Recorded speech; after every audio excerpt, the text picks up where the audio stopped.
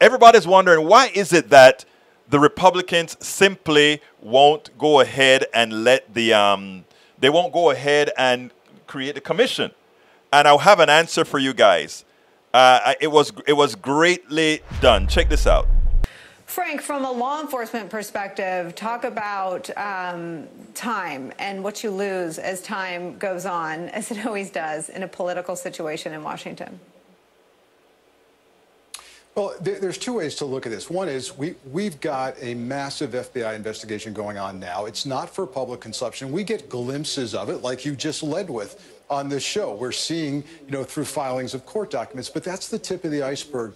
What I'm saying is we need a public aspect to this. If we're ever going to get back together, if we're ever going to get to the truth and some resolution, there needs to be a public investigation that mirrors what the FBI is doing. The congressman has a point in that even though the FBI and prosecutors can issue what's called preservation orders for social media and phone records, that can only be done when you know the people you're looking at and you ask to preserve their records. What you don't know is who else is out there. And as the investigation continues and time goes on, yes, indeed, the congressman's right. There might be phone records and other records that just simply vaporize. That can happen if you haven't identified people to issue preservation orders about.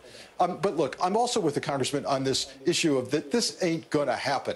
We're not going to have bipartisan support. Here's why. In my FBI career, when I would sit across the desk from somebody who was a suspect, and I would say things like, your phone records are coming up. This bad guy drove by your house. He called your office. This keeps happening.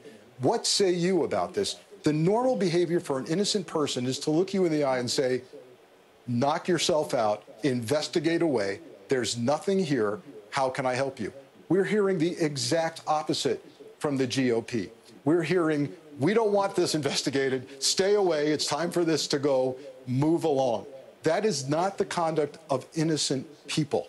That's why this isn't going to happen. That is not the conduct of innocent people.